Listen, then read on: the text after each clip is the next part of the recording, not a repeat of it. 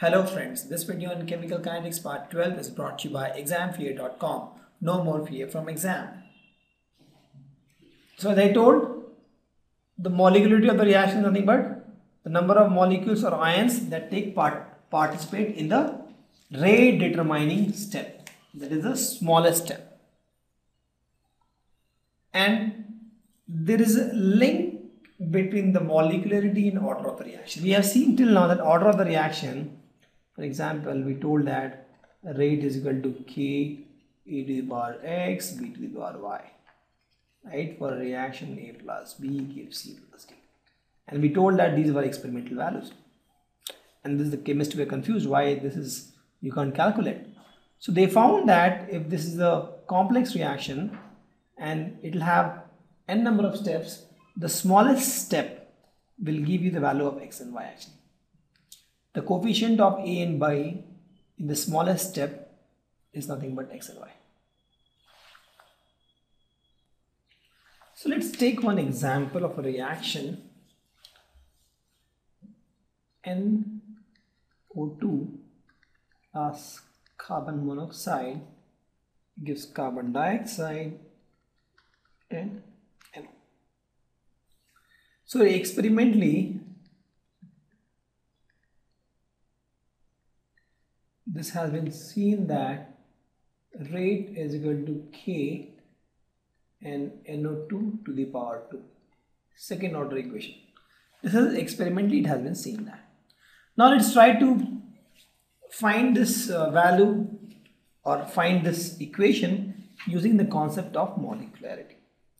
Now if you see, this is a complex equation or complex reaction. It's two-step. This is a two-step reaction. So in first step what happens is NO2 will react with another NO2 to forms NO3 and NO. And second step what will happen is NO3 that is formed will react with carbon monoxide to form carbon dioxide and NO2. Now this is a slow step and this is a fast step. As I told, the slow step is the rate determining step and we're talking about the rate of the reaction. So this reaction 1 will rule.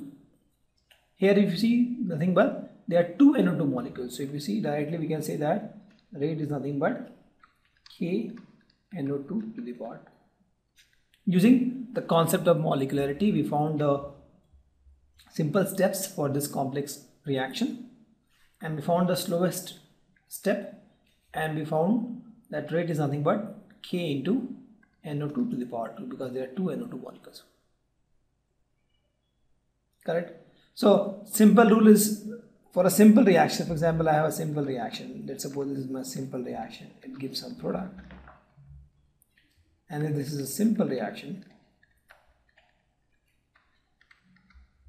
Right? So in that case, my rate will be K A to the power A and B to the power B. So in this case you do not find the value experimentally. These values only you can use A and B. So here if you see this complex reaction has so many steps. The slowest step will take because that is the rate determining step, and in that slowest step if you see the coefficient of NO2 is 2 because there are two NO2 molecules. Correct? So if you see for the complex reaction we found the slowest step, right? And the molecularity of the slowest step is nothing but the order of the overall reaction. If you see the molecularity of the slowest step is 2 because there are two NO2 molecules reacting, and order of the reaction is also 2. Let's take more examples to understand this concept. So NO2NO plus O2 gives 2NO2, and experimentally we have seen that rate is equal to K NO2 to the power 2 O2 to the power 1. This is experimental value. Let's try to prove this value using the molecularity concept. This is again a complex reaction. There are two steps. It is a two-step reaction. In first step, NO will react with oxygen to form NO3. Second step, NO3 will react with again NO to form NO2. This is fast and this is slow. Again, this is experimental value, experimental reactions. Actually, this data, this has been proved experimentally that this is a complex reaction and happens in 2 steps. Again, this is my slow reaction. So for this, I can just say the rate has nothing but K into concentration of NO3 into concentration of NO2. But if you see, NO3 is not part of reactant. What should we do? This is the reaction we have taken. So we'll use first equation to find the value of NO3. For the first equation, K dash, let's suppose, is nothing but concentration of NO3 by concentration of NO, concentration of O2. Correct? Equilibrium constant. So concentration of NO3 will be nothing but K dash, concentration of NO, concentration of O2. So I'll put that value here. K into K dash, concentration of NO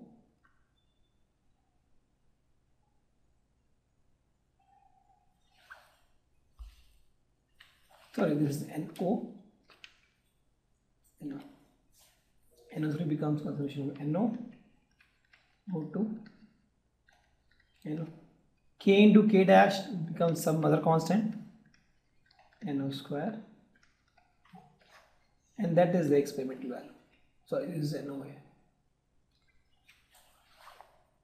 Correct. So using molecularity, we can actually find the rate law if we know all the steps for a given reaction.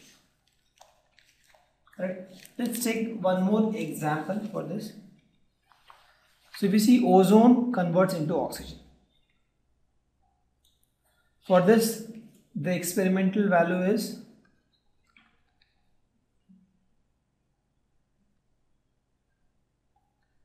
O3 square,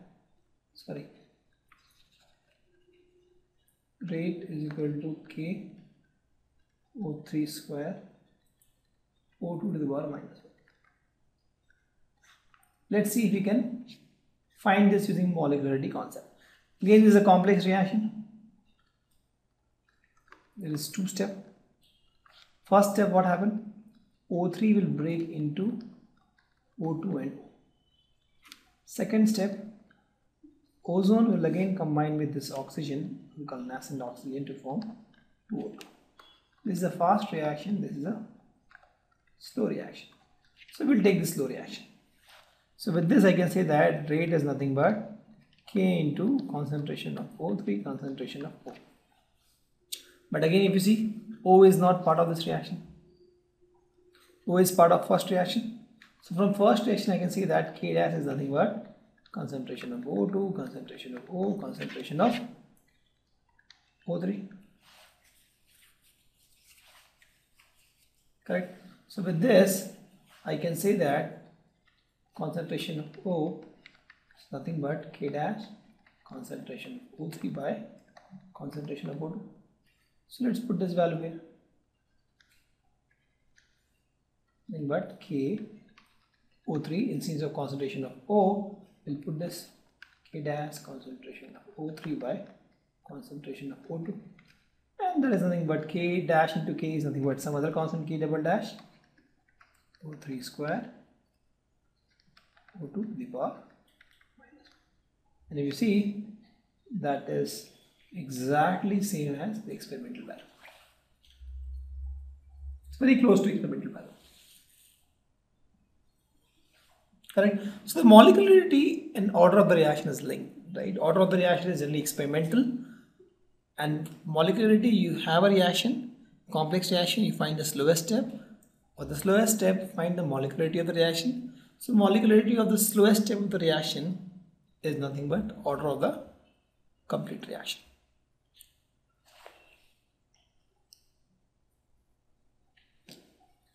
Again, this reaction H2O2 my peroxide, and this forms water and oxygen.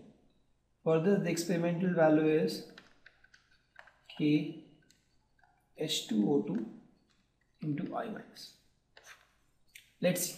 Again, a complex reaction, two step. First step, what will happen? This peroxide will react with I minus to form water and IO minus. This is a slow process. Second step, what will happen? This H2O2 will react with IO minus to form H2O plus I minus plus O2. This is a fast reaction. You need not learn all this reaction. This is just to clear your concepts that the molecularity and order of the reaction are linked. So in these two reactions, if this is slow, we'll take this reaction. We can just say that this rate is nothing but K into concentration of H2O2 and concentration of I minus. And if you see, this is closely matching with the experimental value. Let's compare the molecularity and order of the reaction now, right? When you talk about the order of the reaction, it is the experimental concept. You need to find using experiment. You can actually determine by just looking at the equation or reaction. Molecularity, yes, we can determine by looking at the elementary reaction. Please note, by just looking at the elementary reaction. Even if it is a complex reaction, you need to find all the elementary reaction. Then we need to find the slowest step elementary reaction, and that gives the molecularity of the reaction. Order of the reaction, it is nothing but sum of the powers of of concentration, the rate law. If this is my rate law, then x plus y is my order of reaction, and molecularity is nothing but sum of the stoichiometric coefficient of the reactant, in this case A plus B. Order of the reaction is generally 0, 1, 2, 3, fraction or even negative. Molecularity is always whole number for a given reaction, right? 1, 2 or 3. First order, second order, third order, that's how we call it. And for molecularity, we call unimolecular, bimolecular, trimolecular, like that. Order is applicable to elementary as well as complex reaction. Please note, we can define order for any kind of reaction, but molecularity is applicable only for elementary reaction. And as we have seen that for the complex reaction, we have just seen that for the complex reaction, the order is actually given by the slowest step, generally, right? And the molecularity of the slowest step is generally same as the order of the overall test. Please note, it is generally, not always. Thank you. Visit examfear.com to watch more videos, attempt free online tests, get free study materials, find tutors and mentors, and much more. Thanks once again.